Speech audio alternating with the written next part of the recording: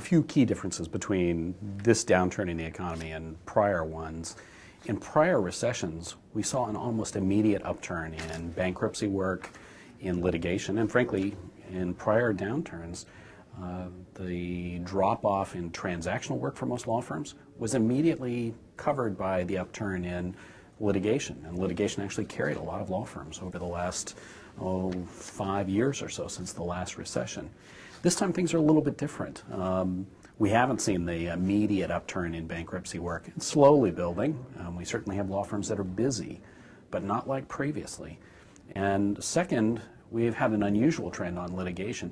In the last 1 to 2 years, in major litigation markets in the United States, there's been a slow decline in litigation, and this time we haven't seen the return either. There's a general wariness among a lot of clients these days who are very disenfranchised with the whole litigation process. It's becoming radically more expensive. Law firms have increased their billing rates substantially over the last few years. We've had recent examples where clients of law firms are now reporting that a case that 5 years ago took a certain amount of money to handle, that exact same type of case might have gone up almost 500% in cost in just 5 years, due to a number of different issues. One is the rise in billing rates.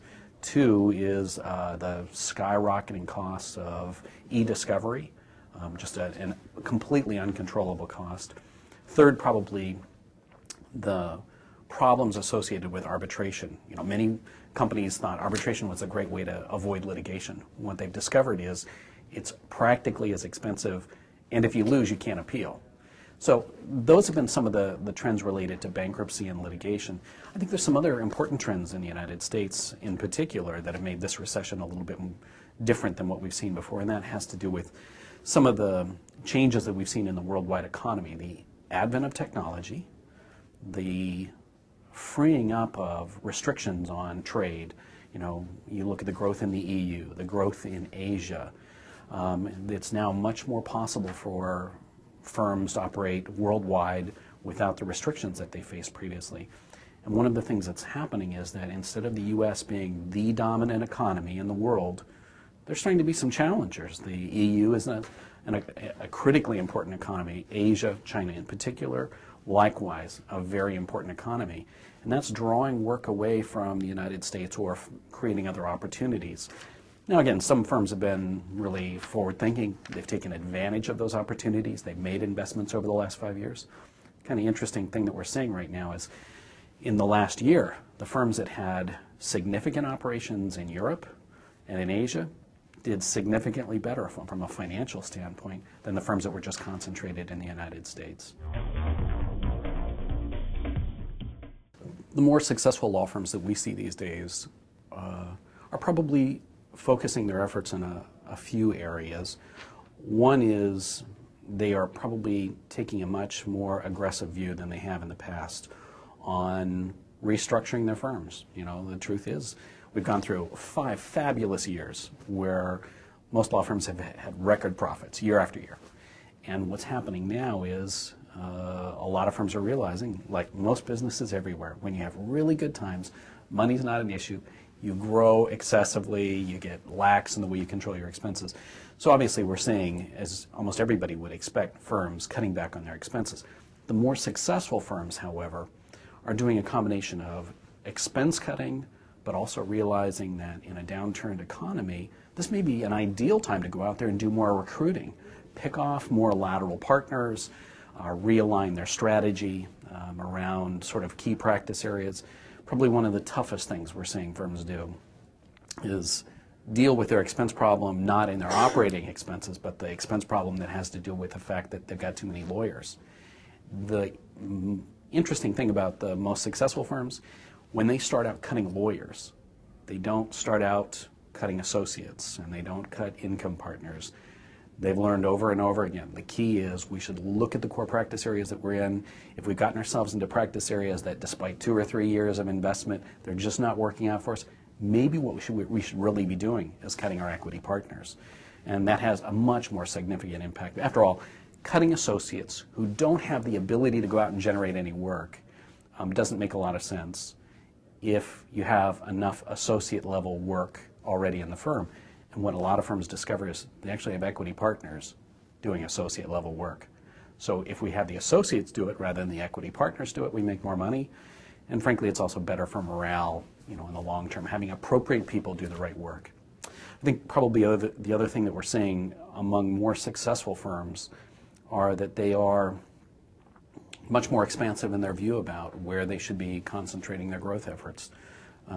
They're much more liberal these days than they have been in the past in terms of, instead of thinking just about the U.S. as being the center of the world, there are other economies where they can make more money than in the United States. So we're seeing a really significant upturn in their investments in Europe, in Asia.